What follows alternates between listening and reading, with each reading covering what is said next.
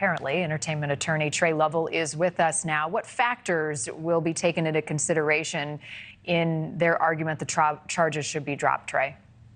Well, there's really three motions to dismiss before the court. The first is they're arguing that there was an abusive process in the grand jury process because the prosecution failed to provide exculpatory evidence for Baldwin, and also that there was an instruction by the expert that somehow Baldwin was responsible for the safety of the gun. They're also moving to have it dismissed based on the fact that the gun was destroyed supposedly by the FBI, preventing Baldwin's team from doing their own investigation. And then the third is really, like you had mentioned in your intro, the standard, whether or not it's more of a recklessness standard or an ordinary negligence standard. So, there's quite a big plate before the judge today. And based on those three things you just laid out, what's the chances this will be dismissed, the likelihood? The chances are very slim. First of all, with respect to the grand jury process, the court has very little room to review the evidence presented to a grand jury unless they can allege it was bad faith. And also there's a lot of room in terms of what's exculpatory evidence and what's not. So that's not going to really be a grounds. And the fact that the state prosecution expert, provided an opinion, Baldwin's going to be able to counteract that at trial.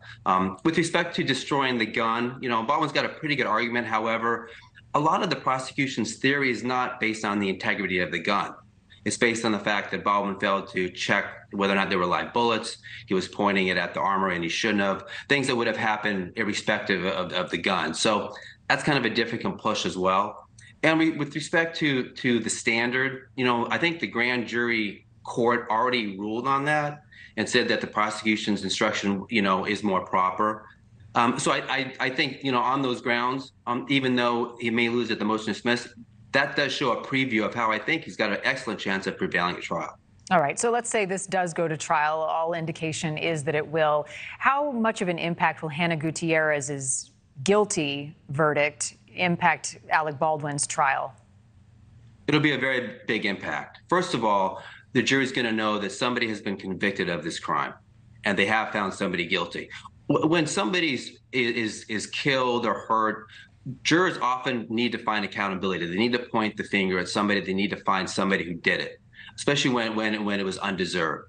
The fact that they already have somebody convicted is going to take a little bit of pressure off with Baldwin. Also, the first trial really gave Baldwin's camp a chance to preview the case against him. They saw the witnesses presented, they saw the theories, they saw the evidence. And although the theory is going to change a little bit with Baldwin, they know what's coming at him. And they're going to be able to hold prosecution accountable to the factual record that they made. And that may help Baldwin in terms of his defense. How does a jury handle celebrity on the stand? And how do defense attorneys handle that once a trial begins? Celebrities really have an advantage before juries. Jurors are people.